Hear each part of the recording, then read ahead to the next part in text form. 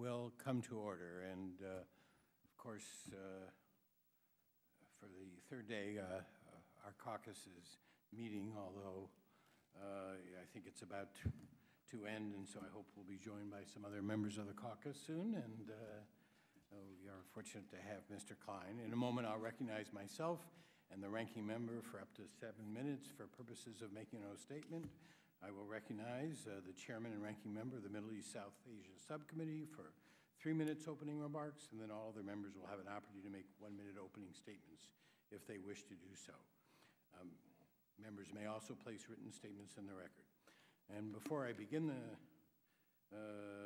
opening statement, I'd just like to say a few words of the committee. We're coming to the end of this Congress. I hope, I expect, I intend for there to be one other hearing during this session, hopefully the first week of December, a hearing on the implementation of Iran sanctions. And it is our intention to have such a hearing. That's one of the things that that legislation is one of the things I think we can rightfully be proud of accomplishing in this past Congress, and there are other issues as well, but I'm not going to belabor all of that at this particular moment. And I do want to say to my ranking member, I do think we've accomplished a number of things together, and while we haven't agreed on absolutely every single issue, you've been a very good partner, a spirited partner, and I look for, I don't want to be presumptuous in creating any presumptions, because I know these decisions haven't yet made, but were such a decision to be made, I would look forward to working with you for 2 years in your new capacity and my new capacity, if I could afford to be presumptuous about my own situation. So we have a number of colleagues on the committee who will not be here, again, because we have a caucus, who will not be here in the next Congress. I would like to mention them, but since they're not here, I'm just going to mention one of my dear friends and I think a great member of the committee who will not be with us in the next Congress.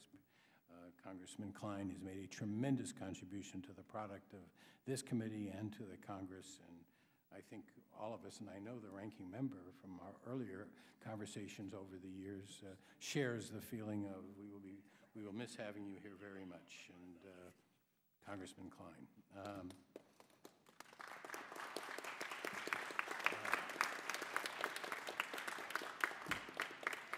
I will now begin the opening statement. This hearing will delve into a subject, and I apologize to the witnesses for the delay, a subject that not too long ago was at the very top of our foreign policy agenda, Iraq and the U.S. role there. U.S. military forces currently face a December 31st, 2011 deadline for a complete withdrawal in accordance with the 2008 agreement with the Iraqis. As a result, the primarily Defense Department-led military campaign is being transformed into a diplomacy, assistance, and advisory effort led by the State Department and USAID. This transition is unprecedented in terms of its sheer complexity, the resources required to do it right, and the likely consequences of failure. As part of this transition, the State Department will be expected to manage a number of specialized security-related tasks, often with the use of contractors that in the past were handled exclusively by U.S. military forces. These include operating early warning radar systems that alert our personnel to incoming rocket fire, handling unexploded munitions that land inside of U.S. compounds, running unmanned aerial surveillance, and recovering downed vehicles. The State Department's largest program in Iraq is now and will continue to be police training. But the challenges facing the department in this area will become even greater with the launch of a new advanced police training and reform program and with the handoff of some training responsibilities from DoD. In order to monitor political, economic, and security developments in Iraq, identify potential threats to U.S. interests before they emerge, and effectively engage with key political players, the State Department also plans a significant expansion of the U.S. diplomatic presence in Iraq. In addition to our embassy in Baghdad, which is already by far the largest staff of any U.S. embassy in the world, State is planning to open 4 other diplomatic posts, consulates general in Basra and Erbil, and temporary posts called embassy branch offices in Mosul and Kirkuk. The U.S. transition is proceeding in a difficult and dangerous setting. Iraq's failure to form a workable governing coalition promptly after the elections has complicated and at times worsened the security environment in which state is assuming the responsibilities once held by defense. Our diplomats and development professionals in Iraq continue to face significant perils, with insurgent rocket fire sometimes targeting the embassy compound. Movements of U.S. officials outside their facilities often require security details of up to 20 or 25 people. And with the host country currently unable to provide the security and services routinely offered in most nations, the security environment may become even more treacherous after the withdrawal of U.S. forces. The transition from defense to state in Iraq is a massive undertaking, and it won't come cheap. But by any calculation, the costs associated with an increased State Department presence pale in comparison to the resources we expended in Iraq through so many years of war and terrorism. If funding this transition will help preserve the hard-won progress in Iraq and provide a solid foundation from which the United States can support Iraq's internal stability, foster a peaceful Iraqi role in a strategically critical region, then it's likely to be worth paying the price, even in these difficult times. I have a number of questions about the transition. How have Iraqi political problems been affecting transition plans and the security situation of our personnel on the ground? How often and under what circumstances will our diplomats be able to move around the country? What do they expect to accomplish after the U.S. military departs Iraq? How will our diplomats, civilian professionals, contractors, and facilities be protected if U.S. troops are not at hand? What can we expect from the government of Iraq in terms of protection of our diplomatic establishments?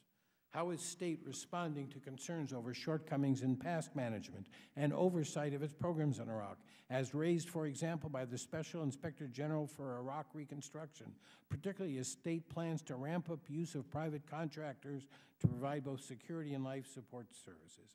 And finally, the big question that I hope our witnesses from state and defense will address head-on: what are the consequences for U.S. national security if we shortchange the transition effort? In a world where Congress is going to have to make very, very difficult budgetary choices, why should funding the transition be a high priority? How will a robust civilian presence in Iraq after 2011 serve the larger national interest? What is the administration's long-term vision for U.S.-Iraq relations? Regardless of how one feels about the origins of the Iraq War and U.S. policy in the last decade, these complicated issues challenge all of us to look ahead in a bipartisan manner at the kind of strengthened U.S. civilian presence in Iraq that can advance our interests and enable us to stand with the Iraqis who are fighting extremism and trying to develop their country. In a moment, I'll introduce our witnesses, but first to the ranking member and presumptive chair of the next Congress, Ileana Ross-Layton, and for any opening remarks that she might have. Thank you so much, Mr. Chairman. And I also would like to begin my statement by thanking 3 departing members from our side, from our committee: Senator-elect Bozeman of Arkansas, and 2 gentlemen from South Carolina, Mr. Barrett and Mr. Inglis. And we will miss them, and we thank them for the great service to our committee. And thank you, Mr. Chairman, for holding this timely hearing today. The U.S. mission in Iraq is in a time of transition. Embassy leadership has rotated twice since the committee last received testimony from both the Department of State and the Department of Defense. A more fundamental transition is now underway as the U.S. combat mission in Iraq ended in August 2010, and the U.S. role shifts further. As a result, while I respect and admire and thank our witnesses for their record of service to our nation, it is difficult to understand, Mr. Chairman, why the administration declined to send higher-ranking officials from the State Department and the Defense Department to a full committee hearing on a matter as important as Iraq and future U.S. policy. I'm concerned that such a decision reflects a broader strategic ambivalence in the policy and our approach to Iraq. We owe it to our troops who have sacrificed so much in the course of their mission in Iraq to ensure that a strategic defeat does not spring from their hard-fought tactical victory. Unfortunately, for most of the last 2 years, much of the focus has been on dealing with short-term considerations such as drawing down troop levels quickly without sufficient focus on the emergence of Iran as the key power broker in the country, or the long-term security applications and situations, or the nature and the extent of future U.S.-Iraqi relationship. We do have a strategic framework agreement with Iraq, but what is the administration's strategy for moving this effort forward? We must be both proactive and prospective. Iraq can play a critical role in limiting the Iranian influence, which as all of us know, has been destabilizing in the region, and Iran's ability to threaten and intimidate its Gulf neighbors is well documented. So a stable, secure, and friendly Iraq can help separate Iran and Syria, can provide Turkey with a key alternative to economic involvement with Iran, can demonstrate to the Gulf states that Iran cannot dominate the northern Gulf, nor can it expand to the south. And finally, a friendly Iraq can help our key allies in the region. I would ask that our witnesses address this question: if they agree that greater U.S. leverage in Iraq can play a critical role in limiting Iran's influence and Iran's ability to threaten and intimidate its neighbors. And what specifically is the United States near and also far-reaching and long-term strategy for addressing the Iranian threat in Iraq? Would you agree that a stable, sovereign, and secure Iraq will show that Sunni and Shiite Muslims can cooperate and can diffuse the threat of Sunni extremism, as well as the kind of Shiite extremism backed by Iran?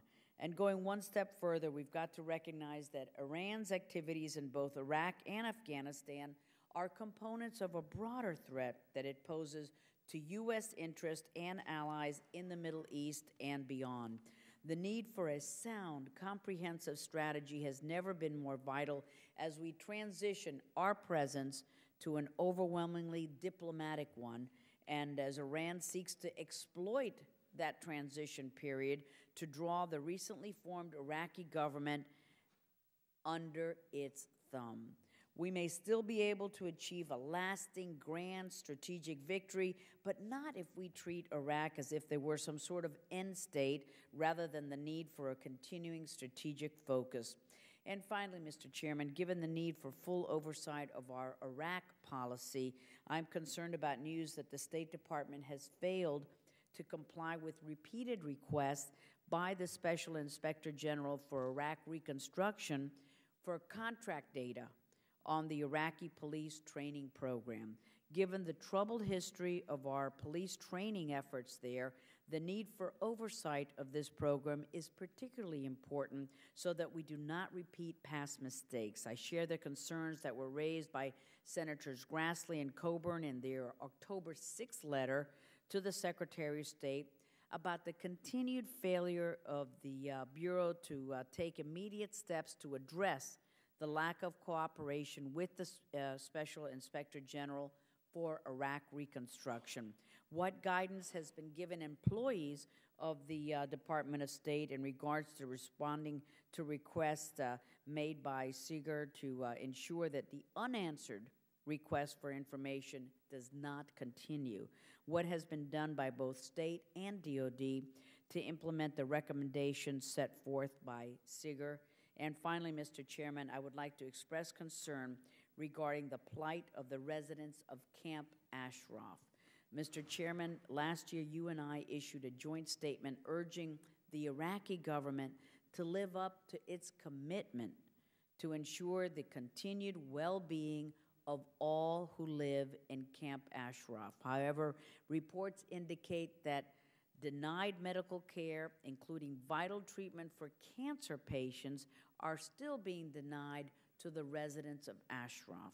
And Secretary Feltman, I would urge the Department of State to please intervene more proactively to ensure that the humanitarian protections to which Ashraf as residents are entitled and were promised are going to be upheld.